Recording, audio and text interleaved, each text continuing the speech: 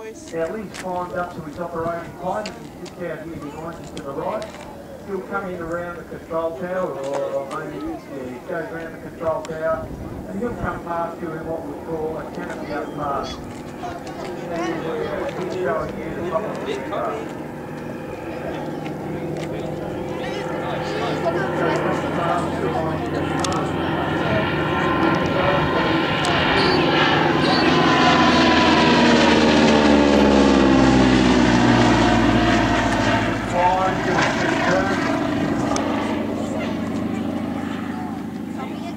He'll come back and show you the other side of the aircraft.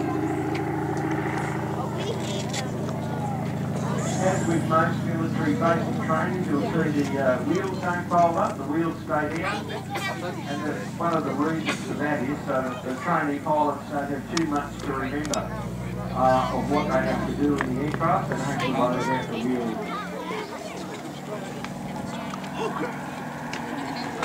You'll also see the aircraft has yellow stripes on the wing.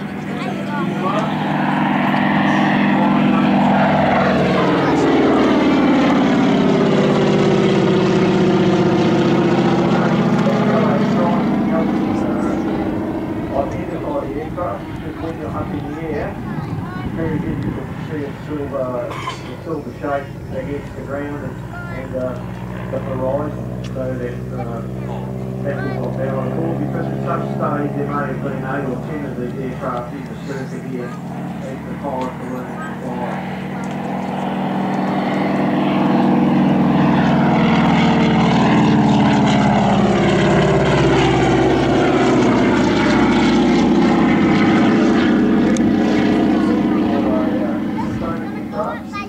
When they designed this, you're going to see a photograph of the protocol. Tailplane sits right at the back of the aircraft. They found that it's fairly hard to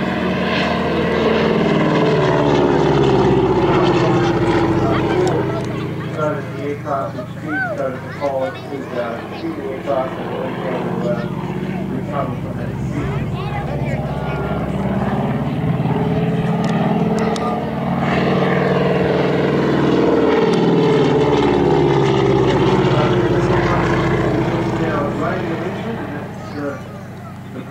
Are situated around the crankshaft in a circle, and they were very popular in the 30s, and as you got to the late 30s or mid 30s, the late 30s, a lot of the engines went to Merlin, which is a straight engine similar to a car.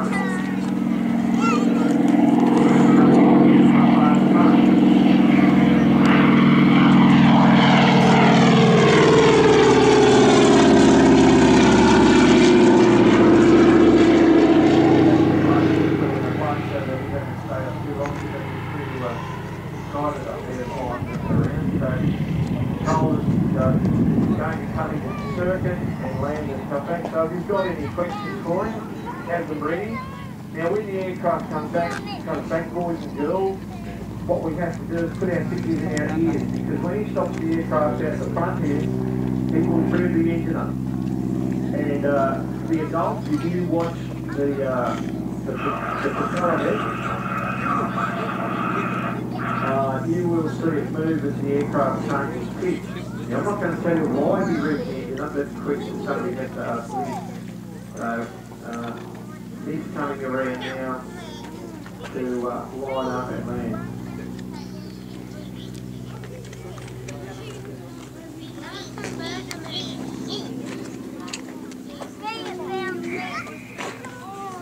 Now he's had a look at the wind shocks from the air, and he's decided that the wind has changed direction from since when he took off, and he's going to land on the other runway, which is runway 17. And the runways are numbered by the compass headings they represent. And as I said, Point Cook is an all-over RAAF airfield, and it was that until the late 1930s, 39, 40, just at the start of the war, where they put down the hard stand, as we call it, the bitumen around here, down in front of the hangings there, and the made runways, and that was so they could operate larger and heavier aircraft in all weathers. Although the base is still an all-over airfield, after all the runways have been worked, the grass strip runs just along here in front of us, and it's just a bit too soggy.